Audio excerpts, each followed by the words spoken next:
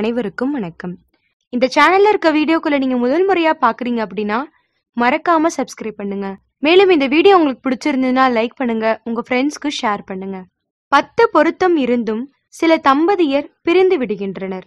எந்த ஒரு பொருத்தமும் பார்க்காமல் காதல் திருமணம் செய்து கொண்டு நீண்ட காலம் சேர்ந்து வாழ்பவர்களும் இருக்கிறார்கள்.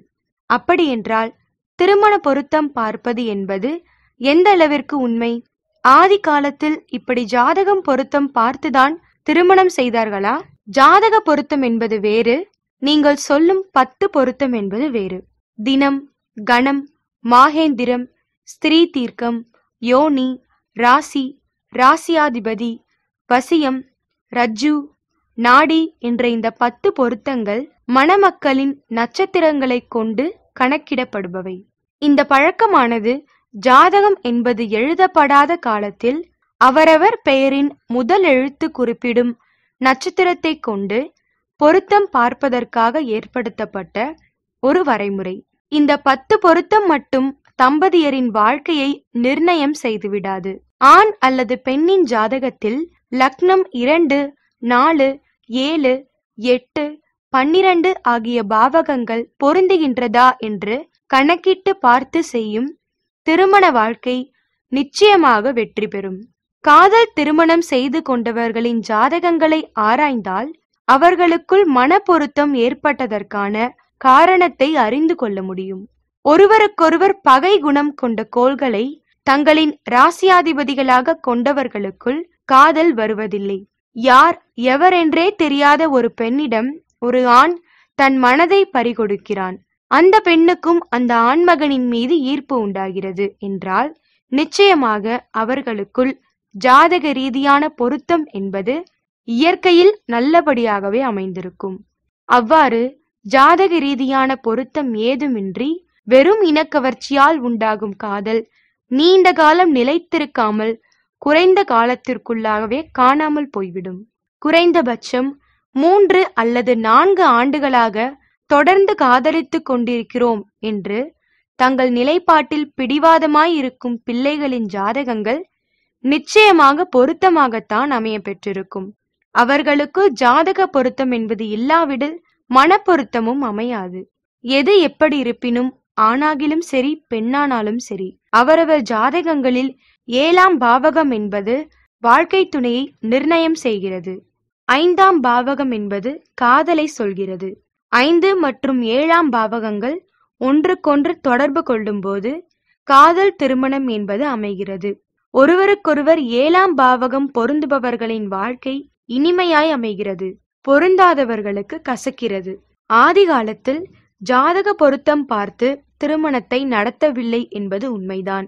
பெரும்பாலும் ஜாதகம் எழுதி வைக்கும் பழக்கமில்லாத சமயத்தில் மன பொருத்தத்திற்கு மட்டும் முக்கியத்துவம் கொடுத்து திருமணத்தை நடத்தினார்கள்.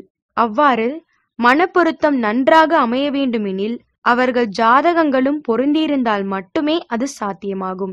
தற்காலத்தில் ஜாதகங்கள் பொருந்தியிருந்தாலும் வசதி வாய்ப்பு, சம்பாத்தியம், அந்தஸ்து ஆகியவற்றிற்கே அதிக முக்கியத்துவம் கொடுக்கிறார்கள். வெறும் அந்தஸ்திற்கு முக்கியத்துவம் கொடுத்து நடத்தப்படும் திருமணங்கள் தோல்வியில் முடிகின்றன. இன்னார்க்கு இன்னாரென்று எழுதி வைத்தானே தேவனன்று என்று கவியரசர் சொன்னதே முற்றிலும் உண்மை. அதனை மாற்ற யாராலும் இயலாது. உறவுகள் வாழ்க்கைக்கு மிகவும் முக்கியமானவை. கணவன் மனைவி உறவில் பல்வேறு இடர்பாடுகள் தொடரும் போது சிலர் எவ்வளவு முயன்றும் அந்த உறவை தொடர முடியாமல் போகிறது. ஒரு தனிநபர் அனுபவிக்கும் எல்லா ஏற்றத்தாழ்வுகளுக்கும் அவருடைய ஜென்ம ராசி காரணமாக இருக்கும். அதேபோல் அவருடைய உறவில் விரிசல் ஏற்படவும் இந்த ராசிதான் காரணம். உங்கள் ராசியின்படி உங்களுடைய உறவில் விரிசல் உண்டாவதற்கான காரணங்களை தெரிந்து கொள்ளலாம். 12 ராசிக்காரர்களும் உங்களுடைய காதல் திருமண வாழ்க்கை எப்படி இருக்கும் என்பதை பற்றி தெரிந்து கொள்ள விருப்பமா? அப்படின்னா உங்களுக்கான பலனை தெரிந்து கொள்ளலாம். ஜோதிடத்தில் உள்ள ஒவ்வொரு ராசிகளின் படி அவர்களின் இல்லற வாழ்க்கை எப்படி அமையும் என்பதை கூறிவிடலாம். அந்த வகையில் எந்த ராசிக்காரர்களின் இல்லற வாழ்க்கை சிறப்பாக அமையும் என்பதை பார்ப்போம்.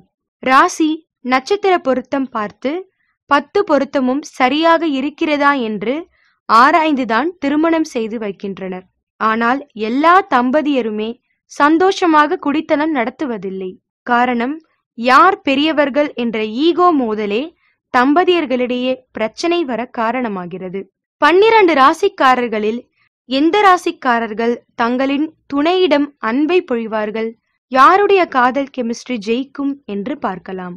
நெருப்பு ராசி, நீர் ராசி, காற்று ராசி, நில ராசி என 4 தன்மைகள் கொண்ட ராசிக்காரர்கள் உள்ளனர். யாருடன் யாரை சேர்க்க வேண்டும் என்று பார்த்து இணைக்க வேண்டும். மேஷம், சிம்மம், தனுசு நெருப்பு ராசிகள். ரிஷபம், கன்னி, மகரம் நில ராசிகள். மிதுனம், துலாம், கும்பம் காற்று ராசிகள்.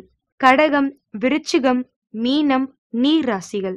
நீரும் நெருப்பும் இணையாது. அதேபோல் நிலத்தோடு காற்றும் இணையாது. நெருப்போடு காற்றும் நிலத்தோடு நீரும் இணையும். அதே போலவே இணையாக உள்ள ராசிக்காரர்களை இணைத்தால் மட்டுமே இல்லறம் நல்லறமாக இருக்கும். உங்களுடைய ராசிக்கான காதல் திருமணம், திருமண வாழ்க்கை, திருமண பொருத்தம் எப்படி இருக்குன்னு பார்க்கலாம். மகர ராசி நேர்களே, மகர ராசிக்காரர்களின் திருமண பந்தம் திருப்திகரமாக இருக்கும். இவர்கள் இல்லற வாழ்க்கையின் இனிமையான பகுதியை ரசித்துக் கொண்டிருப்பார்கள். ஆனால் காதல் திருமணம் இவர்கள் வாழ்க்கையில் முக்கிய பங்காக இருக்கும். நிலம் ராசிக்காரர்கள் நீர் ராசிக்காரர்களுடன் திருமண பந்தத்தில் இணையலாம். இவர்களுக்கு காதல் என்பது முக்கியத்துவம் வாய்ந்தது. உண்ணாமல் உறங்காமல் கூட இருப்பார்கள், ஆனால் காதல் இல்லாமல் இருக்க மாட்டார்கள். மகர ராசிக்காரர் காதலியாக இருந்தால் அவரது அன்பு குறைவுதான். அதே சமயம் காதலராக இருந்தால் அவரது காதலுக்கு அதிக வலிமை உண்டு. யாரையும் நம்பி விடுவர். மகர ராசிக்காரர்களின் காதல் ஆத்மார்த்தமாக இருக்கும். இவர்களது காதல் எந்த வகையிலும் தவறாக இருக்காது. உங்கள் உணர்வுகளை அடக்க தெரிந்தவர் நீங்கள். உங்களை சுற்றி ஒரு சுவரை எழுப்பிக் கொண்டு இருப்பீர்கள். இதனால் உங்கள் ஆழ்மனதில் உள்ளவற்றை எவராலும் அறிந்து கொள்ள முடியாது. இப்படி செய்வதால் உங்களை யாரும் வேதனைப்படுத்த முடியாது என்று நினைக்கிறீர்கள். ஆனால் மறுபுறம் நீங்கள் வெளிப்படையாக இல்லாத காரணத்தால் உங்கள் உறவில் சிக்கல் ஏற்படுகிறது. எந்த ஒரு விஷயத்தையும் உங்களிடம் இருந்து வெளிக்கொணர உங்கள் துணைவர் மிகவும் கஷ்டப்பட வேண்டியதாக இருக்கும். இதனால் அவரிடம் நீங்கள் பல விஷயங்களை மறைக்க நேரலாம். என்ன நேயர்களே, உங்கள் ராசிக்கான திருமண பொருத்தம், திருமண வாழ்க்கை இதெல்லாம் எப்படி இருக்குன்னு பாத்தீங்களா? இந்த வீடியோ உங்களுக்கு பிடிச்சிருந்ததுன்னா லைக் பண்ணுங்க, உங்க ஃப்ரெண்ட்ஸ்க்கு ஷேர் பண்ணுங்க, மறக்காம சப்ஸ்கிரைப் பண்ணுங்க. நன்றி.